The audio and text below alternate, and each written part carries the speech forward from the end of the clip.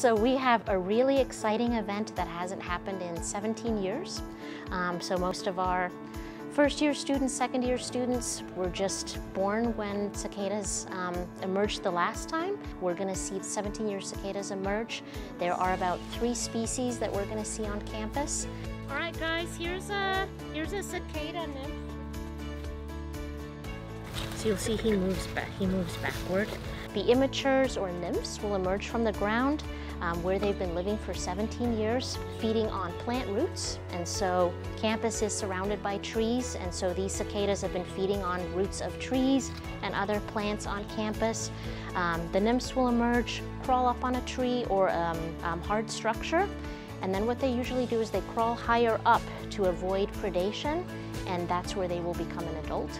So that takes about 6 days, and then the primary reason that they come out is to mate. The males are the ones that are making all the noise. The females will lay eggs in small twigs or branches on trees, and about 6 to 10 weeks later, the little nymphs will emerge from the eggs, drop to the ground, and then burrow their way into the ground and stay there for 17 years, which is pretty amazing.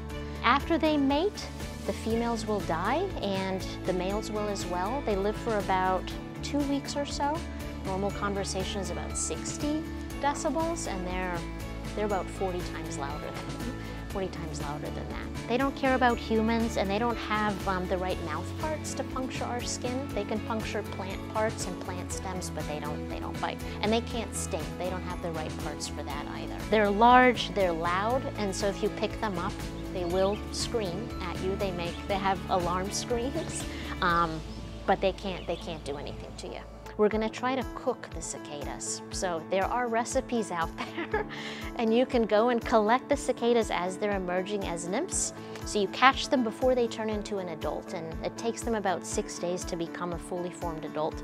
We are lucky in this area of the United States in that we get these periodical cicadas. So all of our friends in the South are gonna be jealous that we get to see these, this big emergence, yeah. Something that I've never witnessed, so as an entomologist, this is a really exciting time.